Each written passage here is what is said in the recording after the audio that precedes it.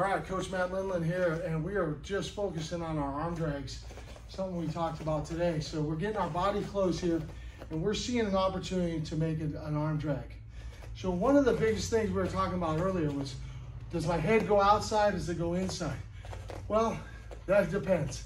There's a lot of ways to do arm drag. So as I hit an arm drag, I'm gonna drop that head inside here. Let's do that from another angle. I go head inside. Notice that I have a level change on both steps. When I step myself closer, there's a level change. When I hit the drag, there's a level change. Now I'm underneath what we call in Jiu-Jitsu a frame. He wants to use this frame here to create space. I've gotten myself underneath that frame. Use that frame there, buddy. So I've connected myself. Look at my head is on the inside.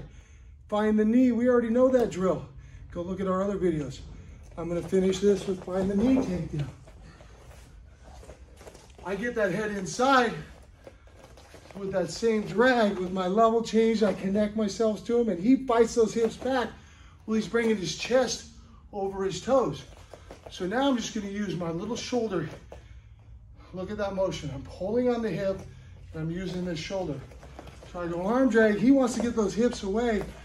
I shuck and I keep moving behind him. So I'm still pulling him over his toes now. So let's go back to the first one. Head inside. There's my attack to the arm drag, to the body, to the takedown.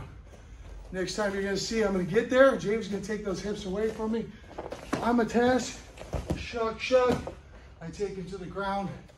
Finish that position either on top, turtle position, or that your partner flat on their back.